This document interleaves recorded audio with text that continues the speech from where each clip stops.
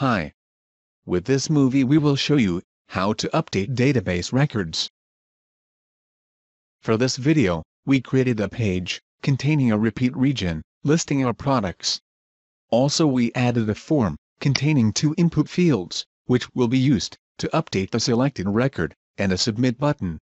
Note that the form method is set to post. First, we should add a hidden field that will hold the selected record ID. Click anywhere inside your form. Open the Insert menu and select Form Hidden.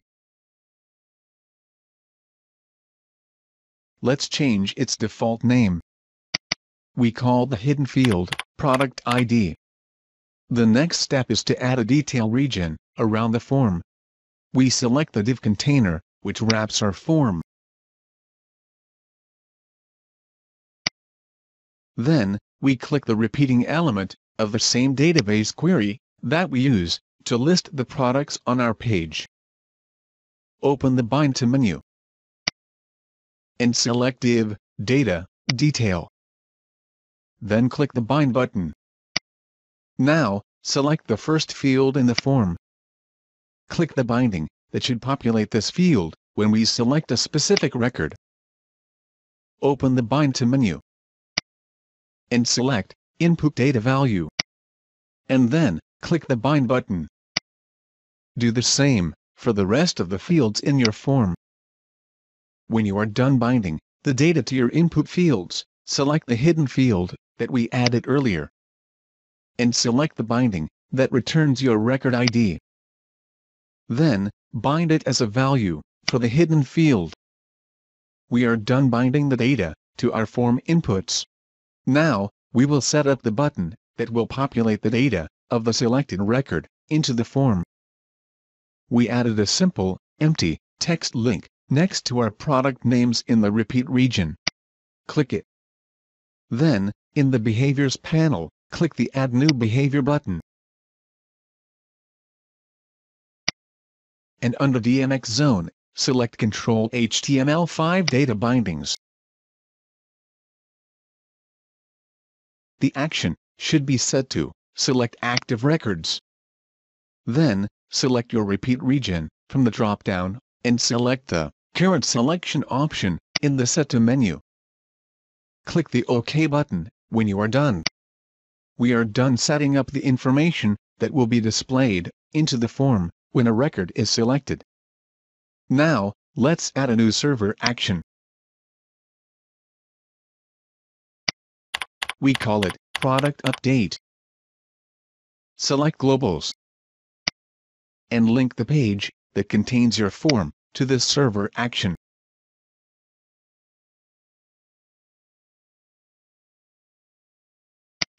Select your update form from the Form menu and click the Import from Form button. Now, you can see your form inputs under the Post Variables list. Right-click, Steps, and add a database connection. Select your connection using the little folder button. And then, right-click the connection step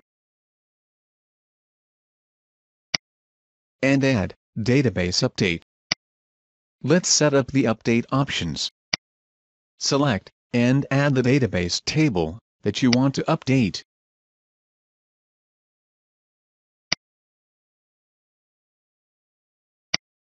Then, select the table columns that you are going to update and add them to the columns list.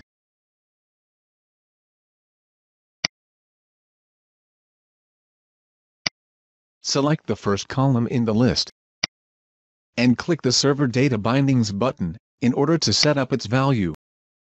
Under Globals, Post, select the input that will be used to update the selected column value. Then, click the Select button. Do the same for the rest of the columns added to this list. Select the Filters tab when you are done. Select the ID column of your database table and add it as a filter. Then, click the Server Data Bindings button in order to assign a value to this filter. And under Globals, Post, select your hidden field. Then, click the Select button. And click the OK button when you are done. Save your action file. Now, let's create a Server Action Executor. Select Server Connect Action Executors in the HTML5 Data Bindings panel. And click the Add New button. Add a name for this executor. Select to run it on Form Submit. Then, select your Update action from the drop-down. Bind the executor to your update form. And set the method to Post. Now, open the Options tab. And open the Behaviors. Select the On Success event. And under DMXzone, select Control DMXzone Server Connect Action Executor. Add the selected behavior. Set action to Run. And then, select to run the executor that lists your database records on the page. Then, click the OK button. And click OK to apply this behavior. And then click OK. And we are done. Save your page, and let's preview the results. Select any record, clicking the Edit button. Then edit the info that you need to update, and click the Update button. The data is now inserted into the database, and you can see the results immediately.